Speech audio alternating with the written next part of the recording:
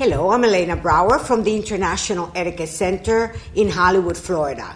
Website is etiquettecenter.com. Let's continue with our table manners. We have picked up our silverware the correct way with the index finger in the back and index finger on top of the knife. Now we are ready to eat. We are first going to eat American style. You hold your food with the fork.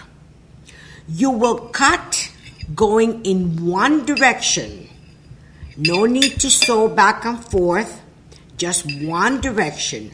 When you have cut one or two pieces, you will place the knife on the edge of the plate with a sharp edge looking into the plate.